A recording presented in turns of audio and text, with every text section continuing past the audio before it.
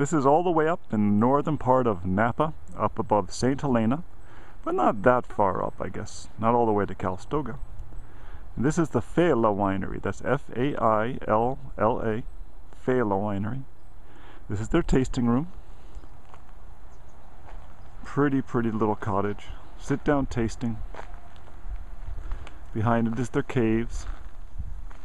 Up there on the hillside you actually see a vineyard, a new vineyard going on, but that's actually Zinfandel. Those grapes will actually be sold probably to the Turley Winery, where Aaron Jordan, one of the owners of this winery, is the head winemaker. It's in a beautiful little location. It's an intimate sit-down tasting. You enter over here on the right-hand side to the second door on the left and sit down in a very comfy living room, all wood paneled with great little items about. I have to plan ahead where you just look up what they're having, because if you don't like what they're serving, you're kind of out of luck, because that's all I do. They do like one thing with a few variations here and there. So, but everything looks excellent.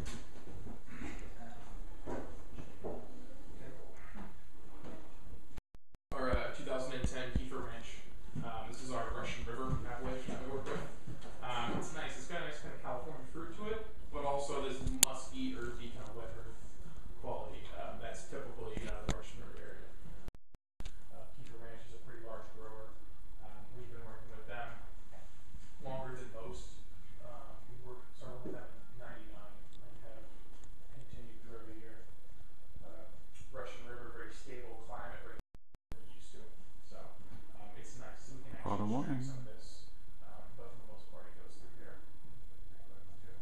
Last year, I think it lasted like 2.5 months. They have this lovely seating area out here under the pine trees,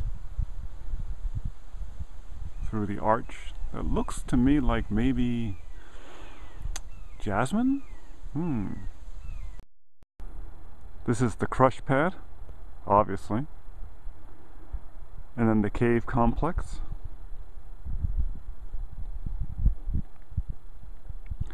Which have some new olive trees since last time I was here.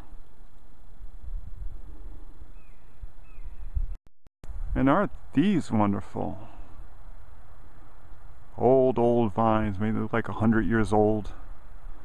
Probably Zinfandel, but there's no tags on them, so that's just a good guess. I wonder where they're going to plant those.